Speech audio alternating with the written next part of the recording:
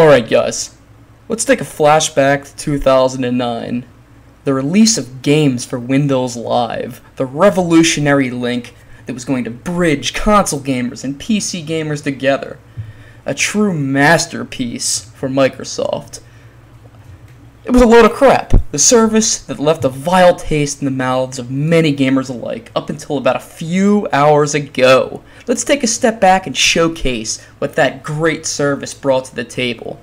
$50 out of the pocket for just being a PC gamer to access the service. CD keys that weren't working due to the faulty Windows Live client. And let's not forget the 20,000 signature.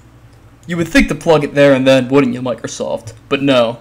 Why not keep it going for another half a decade?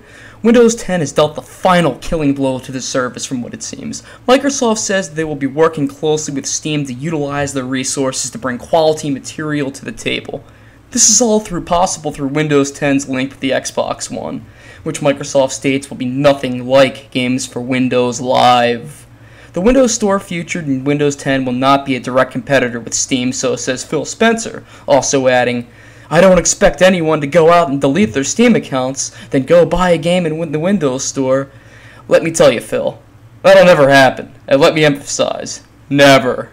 Phil also went on to say, there's enough gaming customers to go around. Well, this is old news. On to the main story. Games for Windows Live has taken its last breath. Microsoft's Senior Director for PC Gaming in the Xbox Group had this to say. Games for Windows was a prior approach where it was more. At the time, like, how do we do things, he said. We knew we wanted to help make great multiplayer. We knew we wanted to bring things over, but it wasn't the right approach. It was the approach of, let's just take these things and transplant them. In short, meaning, they made a colossal mistake, and we're just now owning up to it.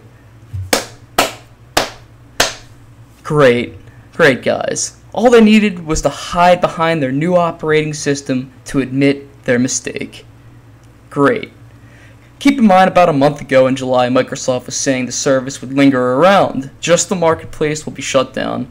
Gamers could download their own games onto the service and enjoy them. So they foreshadowed their own demise. That's pretty impressive, Microsoft. You will never cease to amaze me. Well, at least the crickets outside are cheering you on. With thunderous applause at that, at least someone's in your court. Keep up the great work.